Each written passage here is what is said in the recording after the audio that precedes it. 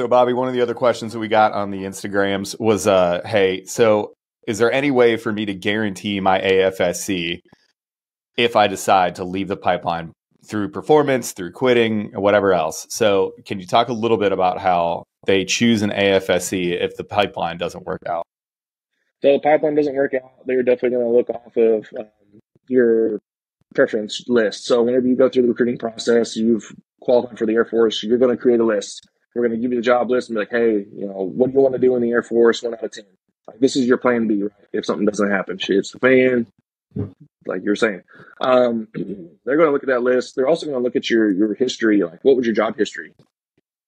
And maybe, so like if somebody did, for instance, this is one of my guys, pavement construction. So if they're a construction worker, if it doesn't work out in SWIC or whatever happens, then they'll reclass you into more than likely one of those career fields, because you have that history. Why not put you in something that you already have some kind of knowledge in, right? So they'll look off of that. They'll also have you create a list too. Normally, I'd say about 6 to 10 jobs as well. Just make that list. Put what you want to do in there. It's going to be based on availability at that point as well. So they're going to look and see what was your history. Is it available? If not, then the worst case scenario is needs of the Air Force. So what do we need the most? What's something they'll still talk to you and still trying to get your preference too.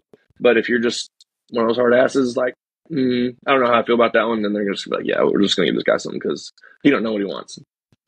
Well, and people need to understand it's like a group of like 3 people that do this, and they have like 2 lists. They have like the people I need to get new jobs to today list and what they want, and then the list of available jobs that it was updated that morning. And they're like, okay, this is what you want. It's not on the list. This is what you want. It's not on the list. And like, it's just the way it is. Like, they don't have time to be like, hey, Airman former Cone, like, I know you really want this job. We're just going to pay you for the next 2.5 years and wait for that job to come open. Like, that's just unrealistic.